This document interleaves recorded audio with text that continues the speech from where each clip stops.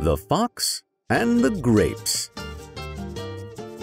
A fox one day spied a beautiful bunch of ripe grapes hanging from a vine trained along the branches of a tree. Oh, now would you look at that beautiful set of spheres? The grapes seemed ready to burst with juice, and the fox's mouth watered as he gazed longingly at them. So tasty looking. The bunch hung from a high branch, and the fox had to jump for it.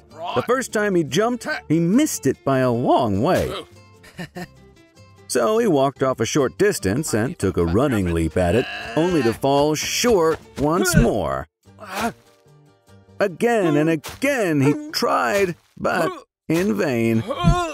Now he sat down and looked at the grapes in disgust. "Oh, what a fool I am," he said. "Here I am wearing myself out to get a bunch of sour grapes that are not worth gaping for."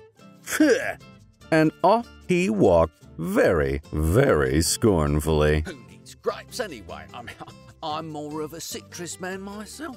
There are many who pretend to despise and belittle that which is beyond their reach. Give me a good lime or orange or even a grapefruit any day. Forget those grapes.